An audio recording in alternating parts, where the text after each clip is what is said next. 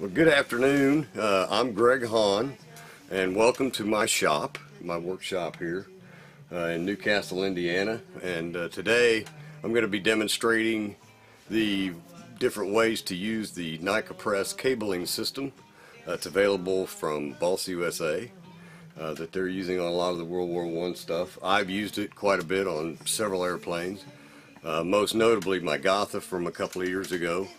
Was completely done with Nicopress, and now my new one, the Caproni CA3, will be using the Nicopress. And I've had some questions on exactly how to use it and what works and what doesn't, so I thought I'd put together a quick little video on how I put the cables together, how I cut them, solder them up, swedge them, and that kind of thing. So we'll get things rolling, and stay tuned, and we'll show you how easy it is to use the system and how good it is. So stay with us. First and foremost, you need to get the airplane itself set up, jigged up, and get the wings level, or with dihedral, whatever you have to do to get the airplane correct. You want to have the airplane completely jigged up, wings and all, clear out all the way before you start cutting, so that when you get these cables set and cut, they're actually going to fit and work and hold the airplane in position. I'll show you some close-ups here of some stuff I've already done. You can see the different connections. That's with a clevis, and then the swedging at the top.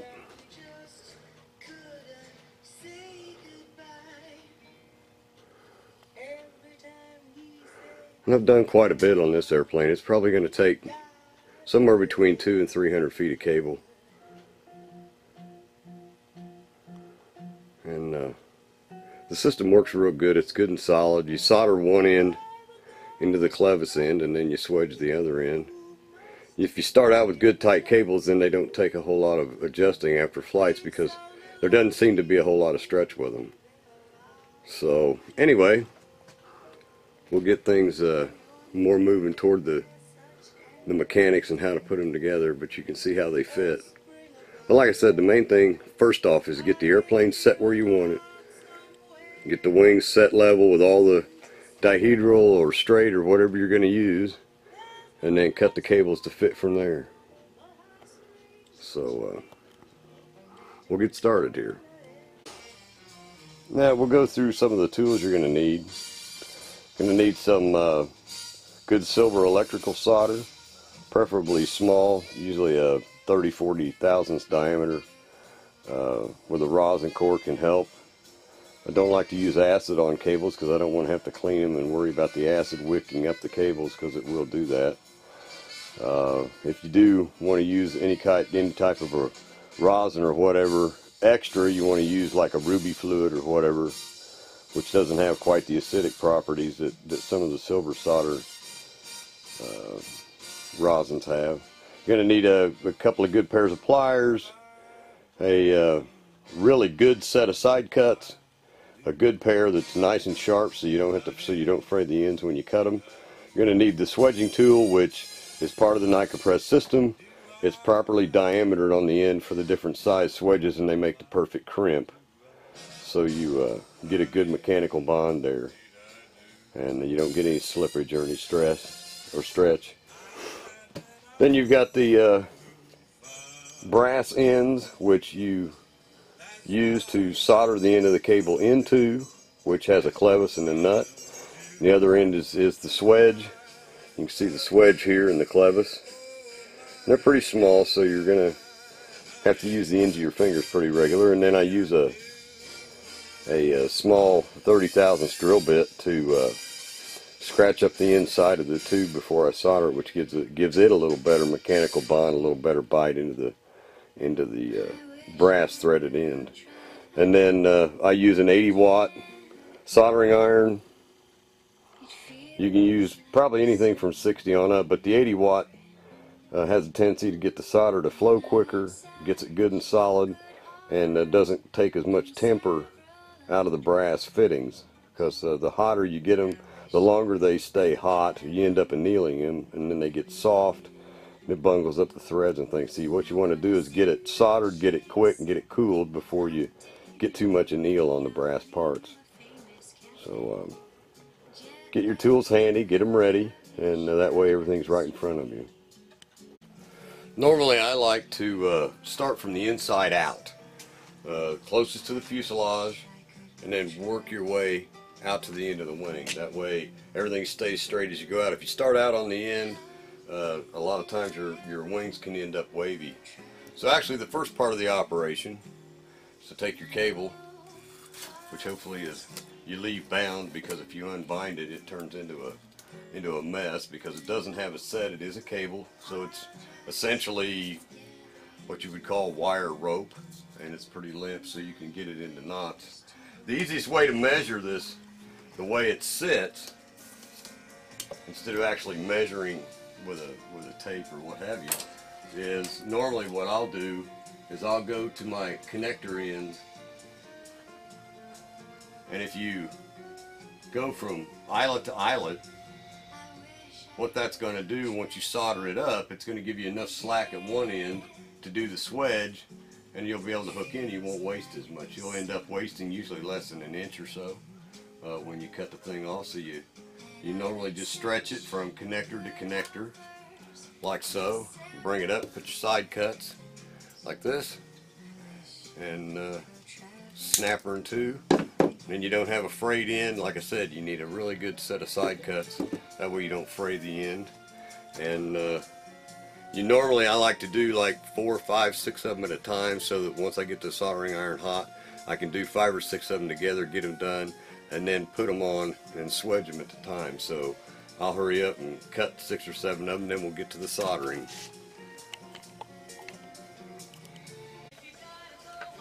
Okay, hope you can see this okay, but normally what I'll do is take the cables and dip them into some ruby fluid paste, just to get a little bit of rosin on the end of the cables, because what I'm going to do is actually tin the cables first. You actually put some solder on the cables first, and what will happen is the solder will wick up the end of the cables, so that you get a good solid, start to the joint. Once you get the solder inside the cable, then it's when it goes down into the brass, it's actually going to already have a start. And that's pretty simple to do. You just tin the end of the cables, and then I take an end, which is your standard threaded end, which comes in the system.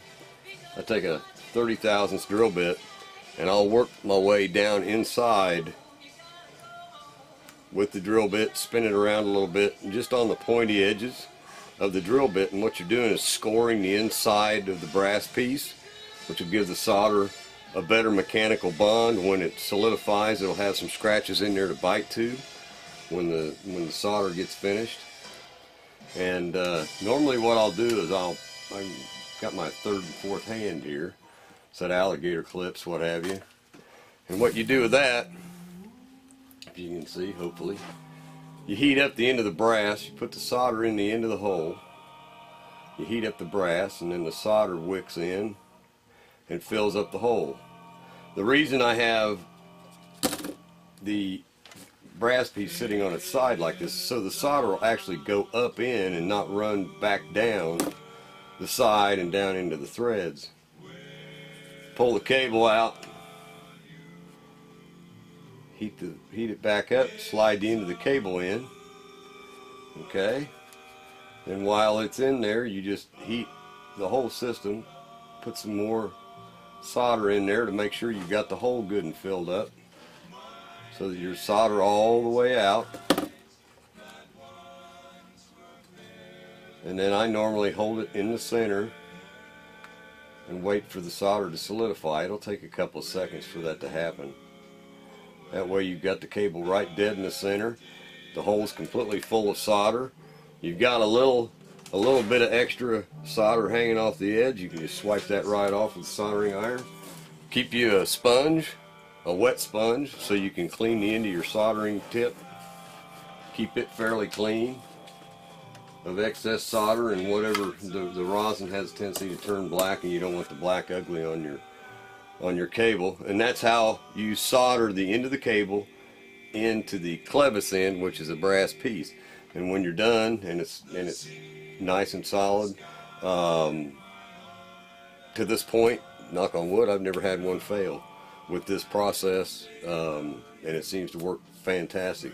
You wouldn't think that something like that would hold the tensile or the stress that's put on it, but it does. I've not, like I said, not had one fail. So we'll go from there.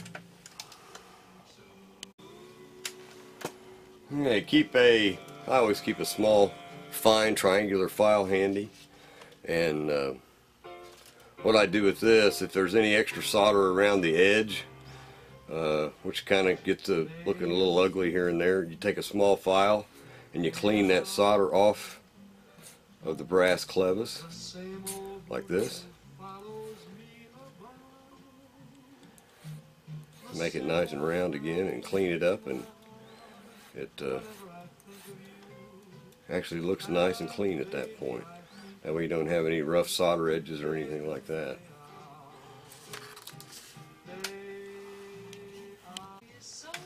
Okay, once you get the ends soldered on your cables, the next thing you want to do is assemble them. Normally I start with the jam nut first.